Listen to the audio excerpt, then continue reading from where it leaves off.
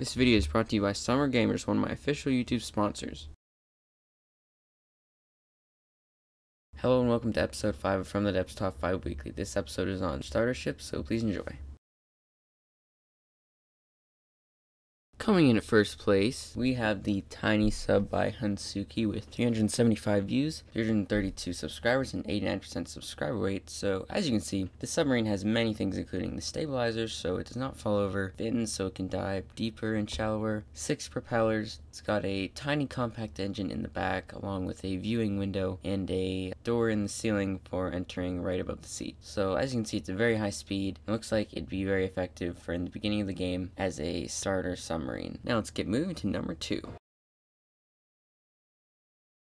At number 2, we have the Tiny Starter Heli by Hansuki as well, with 540 views, 419 subscribers, and a 78% subscriber rate. As you're looking at this, you'll probably notice it is kind of wobbly, and that's because these propellers are doing a lot of work. It doesn't really connect too well. So you can see like that propeller part is moving. When you're in first person, it's not as noticeable. So when you're looking at it, you'll notice it has 6 weapons, 7 to be exact actually. 1 autocannon that is not really aimable, 6 missiles. Also in the front it has things to ram. It has a lot of stabilizers. It has ammo supplies right next to your person along with the fuel supplies, so if you do get shot there you're going to die for sure. It has a pirate flag, so that's pretty cool. It's got all the propellers for a helicopter, including one to push it forward. So that's about it for number 2. Let's go on to number 3.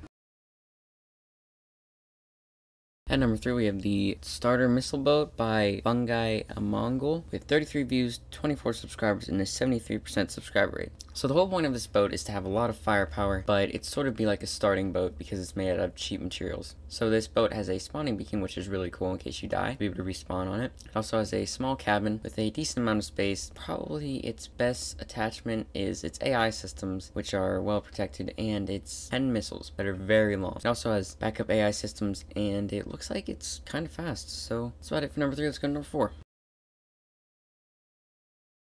At number 4, with 293 views, 127 subscribers, and a 43% subscriber rate, we have the Starter Airbase by Kipha. So as you can see, it has lots of stabilizers because this is an airbase, and without them it would not be stable at all, and quite frankly it would not work. It's held up by 3 balloons, it has repair tentacles, it has downward facing missiles, 8 of them, to shoot ships below it and kill them. It also has thrusters for it to go forward. It has a decently sized engine. It also has ammo and fuel supplies, along with a nicely placed pirate flag. So that's about it. There's not much to it. It's a small starter base. You're basically supposed to add the stuff you want, but I am noticing a couple more things. It does have supply drills and a respawn beacon, and it also has fuel and ammo producers, which are very helpful.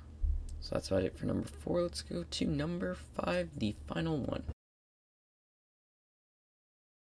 And finally, at number 5, we have the N25 Starting Fortress by N25. It has 172 views, 66 subscribers, and a 38% subscriber rate. So this fortress is a lot cheaper than the normal fortress that you get in the beginning of the campaign, and it specifically says that in the description on the Steam Workshop, so I highly suggest reading that before you subscribe, although I would subscribe to it anyway. So as you can see, all of the thrusters are green, which means they are efficient. It also has 3 tentacle arms, it has fuel and ammo producers, it also has drills to get your supplies, respawn beacon. The only thing it does not have is any defenses, because this base is supposed to have you be able to build your defense ships instead of having defenses on itself. It also has an engine, and that's pretty much it. These are small starter ships, so of course they're not going to be too large. So that's it. Thank you for watching, and I'll see you next time. On Summer Gamer's website, you can do many things, including sell to them, shop their low-priced video games, and watch their viral videos. They actually made a page for me under the viral videos tab, so that's pretty cool. So I highly suggest checking out their website because it's pretty awesome. There will be a link in the description to the homepage of the website and for my channel page.